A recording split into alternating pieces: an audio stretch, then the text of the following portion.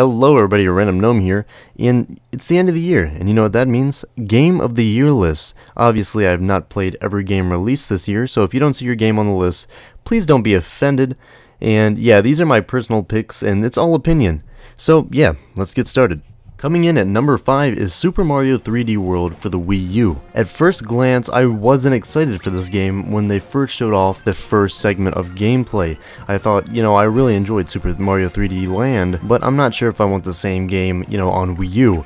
But I was really pleasantly surprised with the quality of this game. The graphics are really clean and crisp and colorful in a world of games that, seem to be dark and gloomy or full of bloom. And it runs at a steady 60 FPS. So it's really outperforming the Xbox One and PS4 in performance. Maybe not in the way the game looks, but the way it performs, this game is top notch and can't be beat. It really has that Nintendo charm, and there's secrets everywhere. Everywhere you look and you try to, go to an area where you don't think you're supposed to be going, you'll be surprised to see that Nintendo has placed secrets in just about every area in the game. And it's really a great time just to look around and try to collect everything in the world. I did that in Super Mario 3D Land, and it was one of the best experiences I've had on a handheld in a while. I haven't gone so far to play the secret worlds yet, so this game actually could have been higher on the list. The music in this game is incredible, the orchestration is great, so yeah, I would not try to pass this off as a, a rehash. I would recommend you guys check this game out. Coming in at number 4 is Ni no Kuni by Level 5 Games. The cutscenes are actually animated by Studio Ghibli, or Ghibli, however that company is pronounced. But anyways, this game, I remember seeing trailers for this game and seeing the amazing cel-shaded graphics and the beautiful world around it. I knew it was released earlier for the 3DS in Japan, but I was really waiting for this American release, and I was not disappointed. And the world is complemented by its amazing score.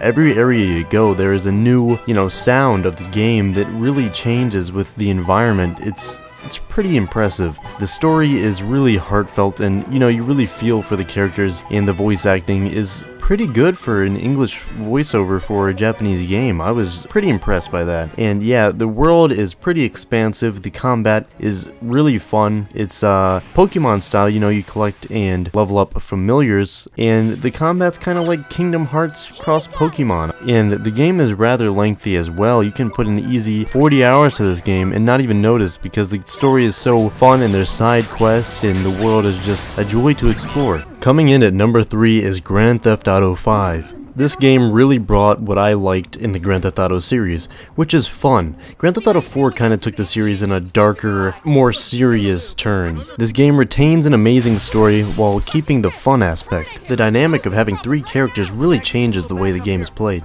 You can be robbing a bank on one character and be in a window across the street sniping guards that come into the room to keep the other characters safe. Stephen Augut's Trevor Phillips in this game might be one of the best performances in any video game I've seen. It's very enjoyable to see this character do the sadistic and brutal things that this character will do to get what he wants. I'm including this game with the multiplayer as one complete package, so it kind of brings down the title, and that's why it's at the number 3 spot. But overall, it's an amazing game. The story kept me in, and I beat this game within 3 days, which is kind of overboard. I really want to see what Rockstar will do to top this one. Here, darling, why don't you go get yourself something nice, okay? Thank you. It's $7. I said something nice, not expensive. You want to be a greedy fucking cow, huh? No. Coming in at number 2 is BioShock Infinite. This was one of my most anticipated games of 2013, and it didn't disappoint. What really makes this game shine is the exploration. Going into an implied paradise and finding out that everything isn't what it seems. The art design is amazing, and it's complemented by the game's soundtrack, which is beautiful and sometimes eerie. One of the things that make this game really work is Elizabeth. She is a companion, but she stays out of the way and helps you when you need it. The only thing holding this game down is the gunplay. Although it is fun, it can get really repetitive really quick. Otherwise, it would probably make the number 1 spot. The story in this game is amazing, and the ending to this game is already legendary. It may not hold a candle to the original BioShock, but it is one of the better games to come out this year. I have finished the first episode of Burial at Sea, and I can't wait for the second one. I can't wait to see where BioShock goes from here.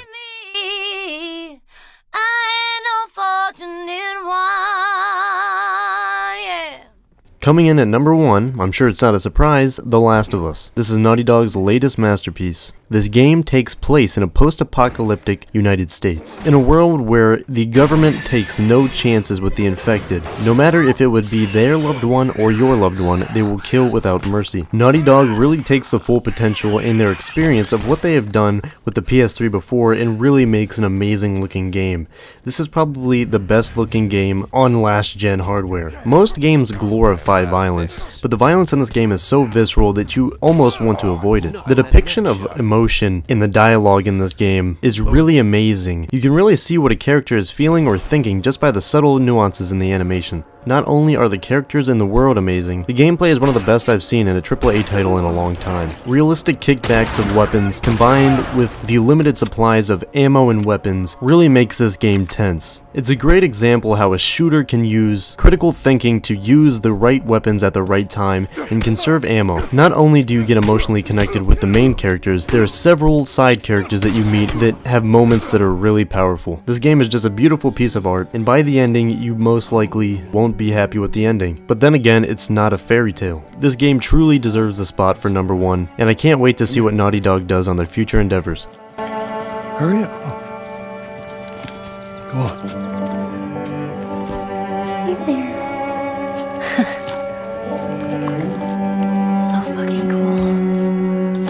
Well, that's it for my top 5 games of the year. I would love to see your guys' top 5 choices for your games of the year in the comments below, or even make a video response. As you can probably tell, this is my first top 5 list, and I hope you guys enjoyed it. I'm obviously not a seasoned veteran as the likes of someone like Adam Sessler, but I thought I'd give it a shot since I've never made a list like this before.